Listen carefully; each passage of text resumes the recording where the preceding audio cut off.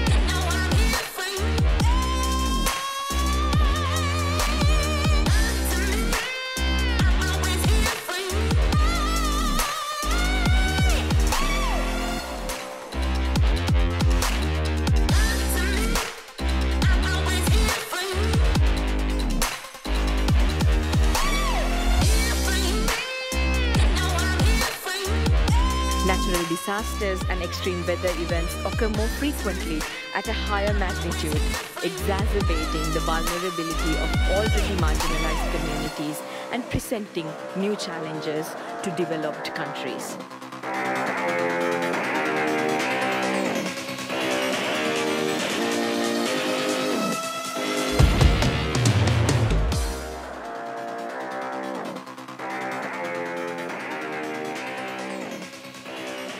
The earth has no mouth of its own. We are the mouthpiece. The onus is on us.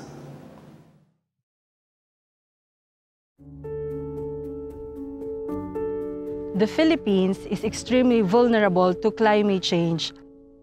As per United Nations report, the Philippines ranks third for being one of the most at-risk countries in climate change effect. We are also confronted with the plastic pollution problem, polluting our bodies of water and destructing our marine ecosystem. As the climate crisis intensifies, so as the extreme events that has been happening around us. Flooding, sea level rise, drought, which causes food shortage and expensive commodities. Health problems and poverty are aggravated due to unexpected disasters. Nanggagaling ang mga basura ay galing po ito sa mga sapa at mga kanal. Kasi pag malakas po ang ulan, yun po ay inaago sila ng tubig papunta sa dagat. Kaya nakalutang sila sa ilalim ng dagat dahil sa karamihan ng basura na. Yung iba naman nakalitaw, yung isda po tumatakbo na papalayo. Wala na kaming nahuhuli dahil sa karamihan ng basura.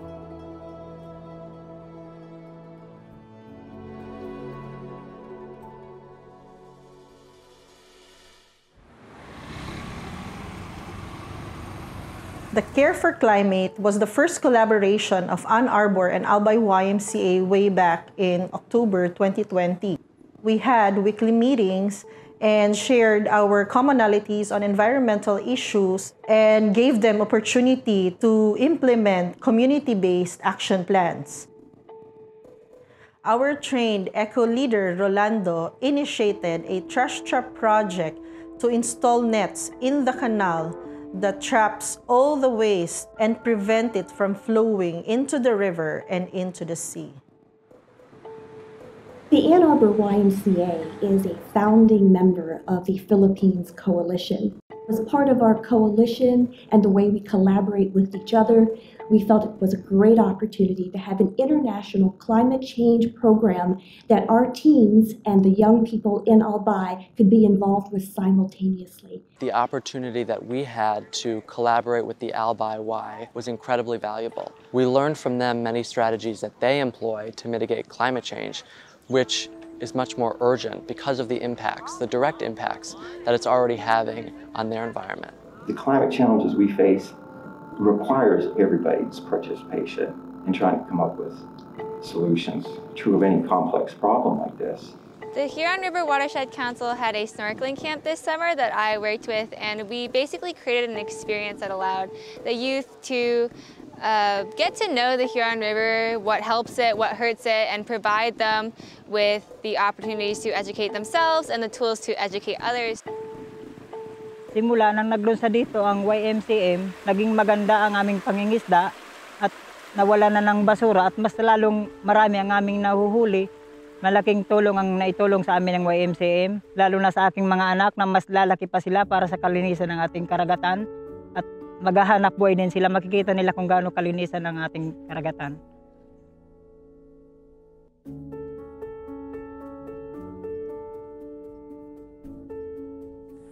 Through Care for Climate Project, we young leaders were given an opportunity to contribute solutions to pressing environmental issues that we have in our society.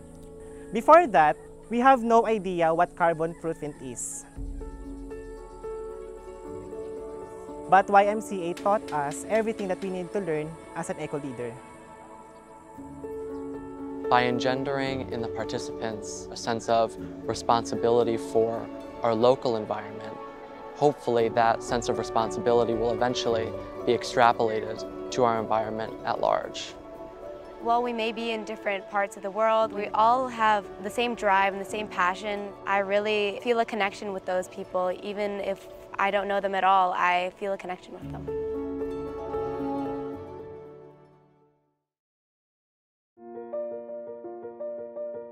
We are seeing with our own eyes that the deforestation is happening around us and is the right time to act and do something in order to prevent it.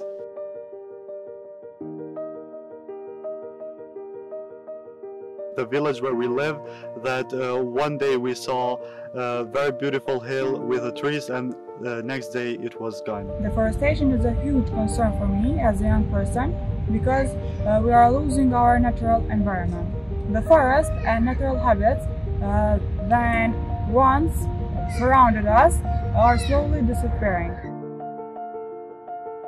Team Trees is a movement inside of our YMCA where each year we tend and we are planning to donate trees in order to prevent deforestation and in order to make this issue less bigger in Kosovo.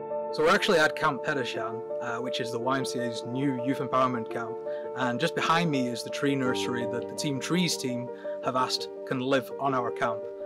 This is really good for us because it means that we have a program that runs beyond the life of the program. We will make trees that are going to be donated every year to schools, to the community, to other youth projects. It doesn't stop deforestation, but it certainly helps combat it. And it takes time to grow a tree. It's always the right time to grow one. Action like this that we as Team Trees did is action that fight directly climate change and inspire others to act. We started at the Youth-Led Solution Summit where we had to discuss and to come up with a solution, and we did some research together as a team, and we came with the problem that one of the most concerning problem in Kosovo is deforestation, and we wanted to tackle this issue when it comes to climate crisis in Kosovo. A lot of people use wood burning and also use wood in order for them to provide the heat because economically Kosovo is not a very sustainable country, and sometimes this way or illegal cutting is the only way like to provide heat for the country. A lot of time, for example, people don't have the chance to be educated on this topic such as deforestation, climate crisis, and we see a lack of education but also the resources and infrastructure to involved in recycling activities and recycling projects. I think every community should have a tree nursery, and I think every community should be responsible for replanting trees or reforestation.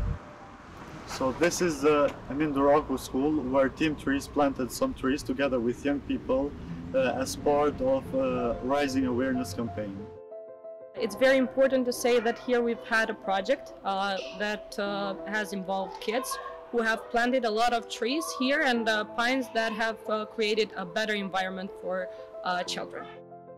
It is one of the most important issues that we must take care of. So we must know that if we want the future generations to have a healthy lifestyle, we must keep an eye on what's happening with the trees. Maybe we cannot prevent deforestation 100%, but each of us can plant some trees and make this process less impactful, in this case deforestation.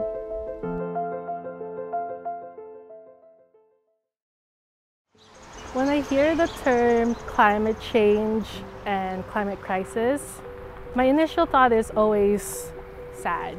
We are already feeling the impacts of climate change today. This is not something we're waiting to see or we're expecting to see. How we treat our natural environments today will affect the environments that we will live in as youth tomorrow.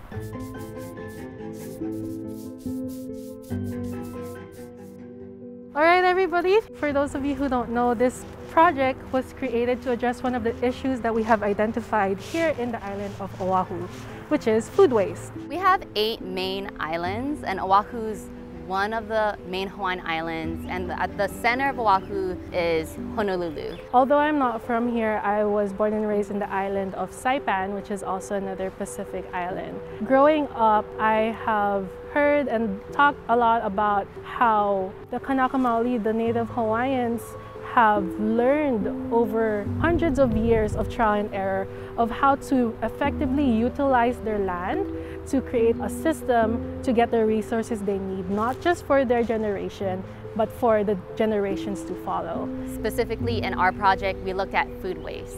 It's a resource that we should utilize, but we do not, which is mind-blowing because in Hawaii, we have a beautiful climate that's able to grow our food and farm, and the importance of farming is that we're able to be sustainable as an island community. About 90% of the food that we eat here is imported. We have the resources here in the island to grow our own food and to sustain ourselves. With the food waste issue, we wanted to help drive that cycle of getting the food that we don't use and bringing it back to the aina, bringing it back to the land. This project, Global Warming, uses the power of worms to break down the energy that is found within this food waste. It was something that we felt that we could do locally, sustain it, to grow it at all of our different YMCAs. Then COVID hit. We weren't able to go into the branches, we weren't able to start these projects at the local communities like we thought we were able to. And that's when e-waste came up. Everybody was buying new computers, buying new televisions for their time at home. The question came up is, well, where are they putting all the old stuff? A lot of us see it in the streets, or things are just thrown into the landfill where they don't belong. We've been able to hold 3 events so far, and each event we were able to partner with other community organizations. With them, we're able to use their resources and their reach to promote our events. And so far, we're able to collect over 7,500 pounds of e-waste. Every single thing that happens or doesn't happen makes a significant impact. The piece of litter that someone throws, the TV that someone throws, that'll directly impact our local climate. A program that will mitigate that, or a project that will mitigate that, even for one day, makes a significant impact. The e-waste project actually came about after our trip to London 175. All of us, the students and staff combined, were super inspired by the work that was being done by young people and YMCAs across the world. We saw these leaders that look like us, that talk like us, that think like us, and the capabilities that they had despite being young. They made personal impact and decision themselves to create that change in their local communities. We in Hawaii have a personal connection with each other because of our different cultures and traditions of protecting the land that feeds us. We will no longer wait for us to grow up, to have the fancy titles, to have the years of experience. Climate change is not going to wait for us, and neither should we. Bethlehem is one of the most cities in Palestine because of its historical and religion place amongst a lot of people in the world.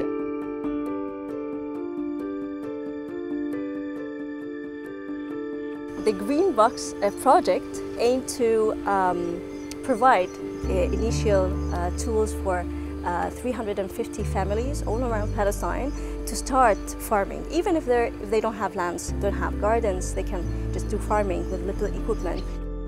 This project is the seed for changing the community, because communities do not know the importance of sustainable agriculture and agriculture in general.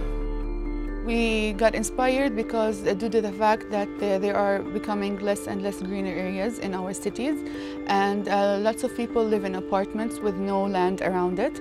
So we wanted to encourage them to plant more seeds and plant their own food that they can use in their kitchen, and to show them how easy it is to plant plants.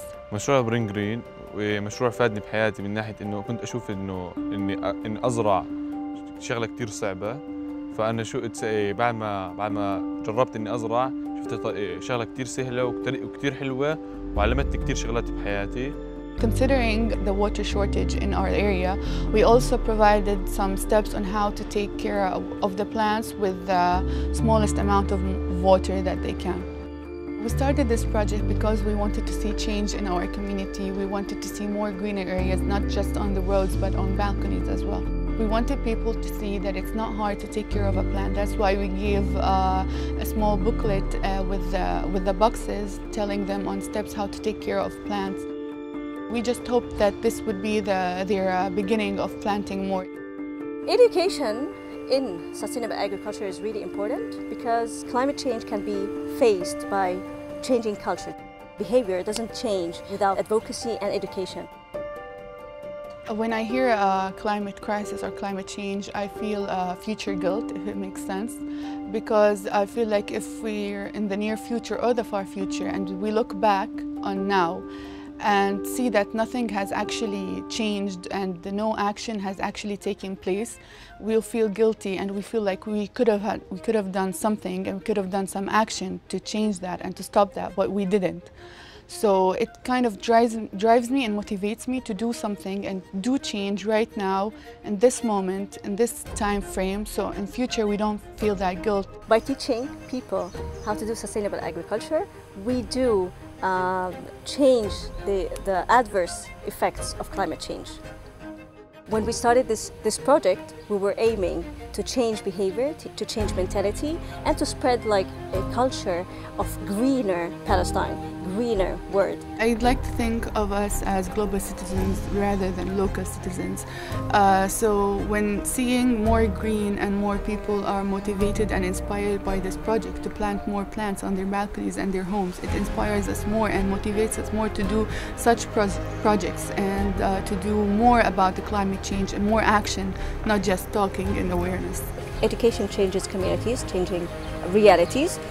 Sustainable agriculture is the future for the planet. I feel like we put a lot of time and energy investing in the leaders of tomorrow, but sometimes not giving them a good example. If you want to have great leaders of tomorrow, the leaders of now have to be great. They have to do action. They have to inspire the young that are aspiring to be the leaders of tomorrow with real action, not only words.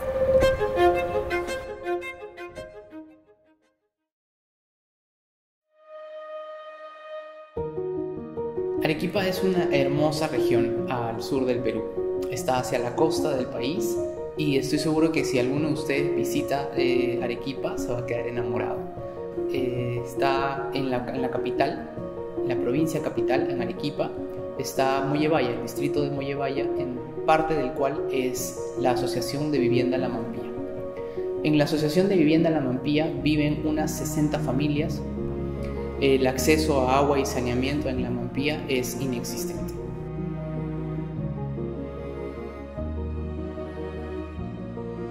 No es tampoco un lugar plano, ¿no? Hay bajadas, subidas y eso dificulta para los niños. Y en el aspecto del agua es más que todo la deficiencia, agua y desagüe, que trae también porque no hay, solo tenemos baños secos. Ese sería el defecto de la asociación. La Mampía es un pueblito que está lleno de piedritas que recién está poblándose Es un pueblo pequeñito que recién estamos empezando de cero. Ya íbamos poco a poco, hay pocos vecinos que aún viven, hay muchas personas que todavía no vivimos por falta de muchas cosas. En La Mampía, cada semana un camión cisterna se acerca para abastecer a la asociación de agua. Los ciudadanos tienen que pagar con su propio dinero para tener agua y ni siquiera alcanza para un acceso fluido de 24 horas. La crisis climática a todos nos incomoda. Es una realidad que los jóvenes vemos en las 3 ciudades y en todo el Perú. Cuando pienso en cambio climático, en crisis climática, me siento frustrado, indignado, tengo miedo, que es un problema demasiado grande. Y sí me afecta mucho porque no tengo con qué agua cocinar para mis hijos. Porque yo me siento así, mira, si ustedes ven. Ese es mi bañito que tengo ahí. Y realmente sí la necesito. El proyecto es un más muro. Estamos haciendo ladrillos, ecoladrillos, para hacer baños para la asociación de acá de La Mampía. Un ecoladrillo, como su nombre lo indica, es un ladrillo ecológico, que está hecho puramente de plástico. Para hacerlo se necesita una botella de 500 mililitros, la cual se llena con plástico que se va compactando. Aproximadamente 1000 ecoladrillos se necesitan para crear una ecobase. Una ecobase es una infraestructura sanitaria hecha con ecoladrillos que permite un espacio digno para las personas en La Mampía para utilizar, para hacer sus necesidades. Esta infraestructura sanitaria está conectada a un biodigestor que procesa las aguas residuales y permitiría crear áreas verdes en la asociación. Eso es aproximadamente 1 tonelada de plástico retirada del medio ambiente. Sumapuru es más que un proyecto, es una idea potente que cree en la transformación de recursos inorgánicos que todos desechan en una nueva oportunidad de construir algo que pueda mejorar la realidad de otras personas. Bueno, todos tenemos esperanzas, ¿no? Que algún día cambie y que sea para una buena mejora continua, ¿no? En el proyecto trabajamos la economía circular y lo hacemos en base a 3 pilares: en aprender, en transformar, pero sobre todo en inspirar. Por eso es que el proyecto significa buena semilla. Creemos que esta idea puede seguir creciendo y ser una organización con un propósito social que se pueda replicar en otras realidades, latitudes, países, provincias, y que sea un movimiento porque esta idea es potente y que puede ser de mucha ayuda para el cambio climático.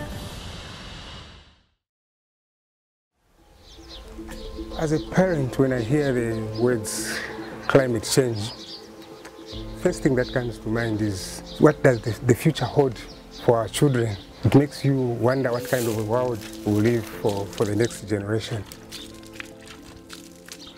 I feel very sad to think that climate will impact very negatively, especially on the generations to come.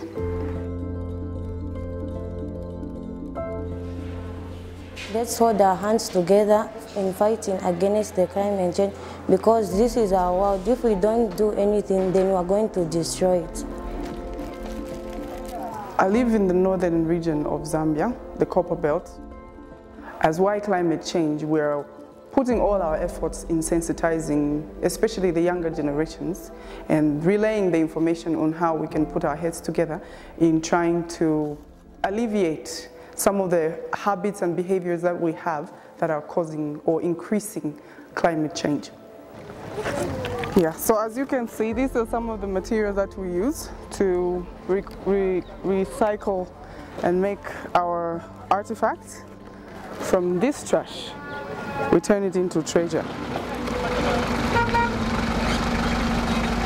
We as YMCA and as individuals are taking part, saving the environment and protecting our children, our future children, from a world that is destroyed and that is polluted.